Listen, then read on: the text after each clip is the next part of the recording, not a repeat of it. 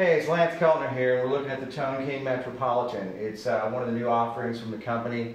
It's got two channels. It's a 4.6V6 cathode biased amp. And I've had this here at my studio for the last couple of weeks and used it on a gig or two. And I have to tell you, it's an amazing, portable, lightweight, incredible sounding amp. And it has a new kind of power scaling technology, for lack of a better term.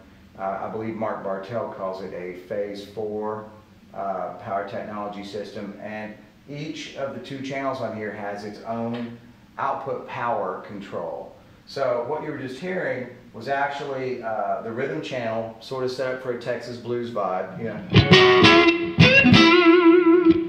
And the rhythm channel is actually only set up with the output on about 2. I mean, it's barely cracked open, and the thing has a really lush full tone. The other night I played this thing in a small club, and the sound man was amazed at what a great tone I was getting at a really reasonable volume. Now, as you can see, look, we can turn this rhythm channel up.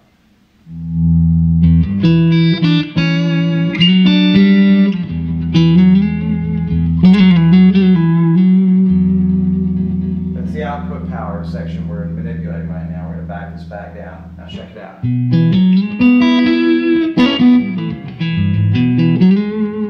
Really, there's no difference in tone there. I mean, you can go from nearly all the way up down to, you know, bedroom volume with this amplifier, and the tone stays very consistent. So going over the control section here, we have an input, obviously, a high and low power sensitivity for matching pickups. I usually leave it on high. Volume control, a bright switch, a treble control, a bass control, and then right here in the middle of the chassis we've got a rhythm or lead channel switch, which is also foot switchable. So you just use a standard foot switch on that, and you can switch between channels. The lead channel has a volume control, an overall tone control, a mid-bite control. There's a master reverb for the whole amp. It's got beautiful sounding reverb, which I'll show you a little bit more of them in a moment. And then 2 output power, separate output power controls for the clean channel and the lead channel. Let me show you how beautiful this reverb is. Check this out. Let's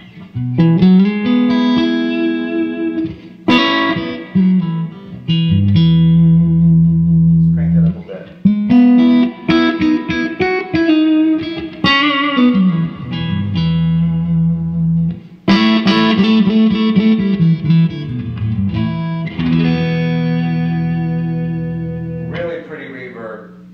The neat thing about the way the reverb is set up too, I've noticed personally, is when you switch between the two channels, you get into the gain channel, it will tuck back just a little bit, so you're not getting that messy wash that you might get with some spring reverbs.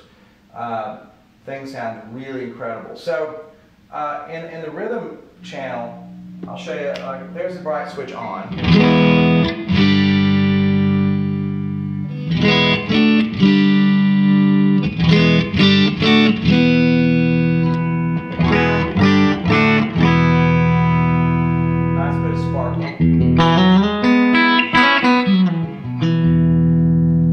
Here's disengage. Now again, we can manipulate this rhythm output power control.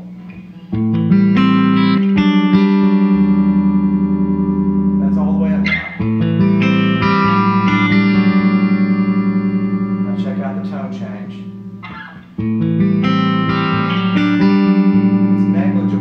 Sound like a master volume to me at all. It sounds like a different amp. It almost sounds like you've taken the exact same tone stack from a 40-watt amp and moved that down while compensating for any bass loss on the bottom end. So the amazing thing about this amp is I can go play anywhere with this thing. So, you know, you could set up at a full-size venue or a very small club and get great tones. Now, the lead channel is a lot of fun on this. The mid-bite control does quite a bit. So here's an example of, we've got the lead output power barely broken open.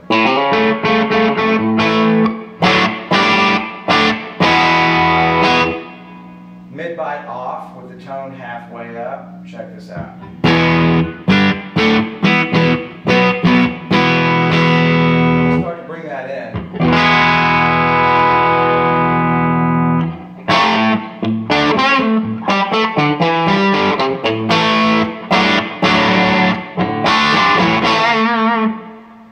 about an amp right now that I've got set up, barely broken open. This amp is not very loud the way we have it set right now. I'm going to bring this lead output power up just a bit.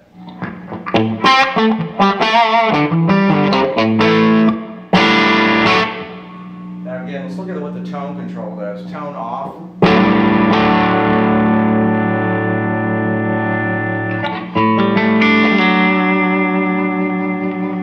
So between the tone control and the mid-bite control, there are a lot of sounds in this amp, single coils and humbuckers. I'm going to crank this mid-bite all the way up with a Strat, and you'll get an idea of how much punch and gain this adds.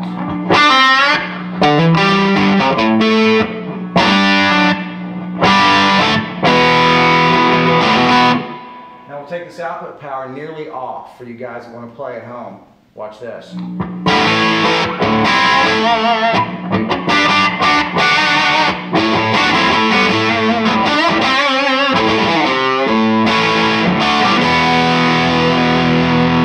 Incredible. With so many soundmen now, even on big tours, really complaining about stage volume, this is going to be a great amp for pros, for semi-pros, and for guys that just want to get amazing sounds at their house. I could be playing this right here, and someone could be standing over there talking on the phone at the volume I have it right now, and I wouldn't be interrupting their conversation. So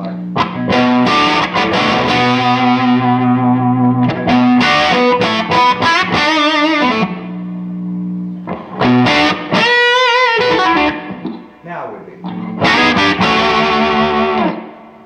Great sound amplifier. I'll be back in just a minute and we'll take a look at it with some humbuckers. Thanks a lot.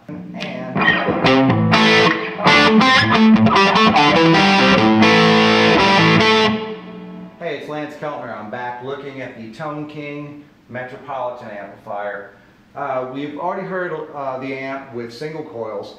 Right now I've got a Fibinaire basic jazz guitar that I've been playing a whole lot lately, plugged into the lead channel of the Metropolitan, and you really get an idea of the kind of great rock tones you get out of this amp. It's very thick and meaty, very, very thick and chewy, and really does, for me, kind of the whole sort of ZZ vibe and beyond. I know that that Mark Bartel is into hard rock sounds as well as clean sounds, just like I am, and you can really tell by the way they voice the amp here.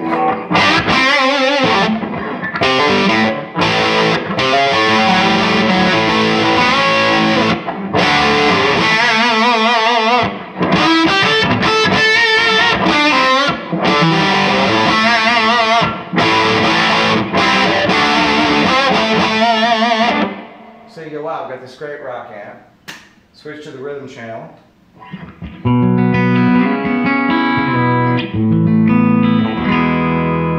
Just as beautiful with humbuckers as it was with single coils for clean sounds. I'm going to turn the verb back up just a little bit more here.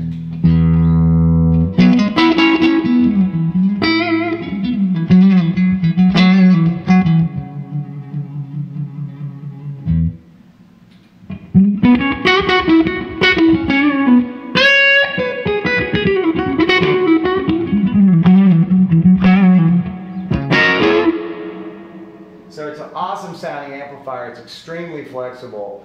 The output power scaling thing on this amp is nothing short of phenomenal. And it's a great sounding amplifier. If you get a chance, please go check out a Tone King Metropolitan on your own. I'm sure you'll love it. It's amazing sounding.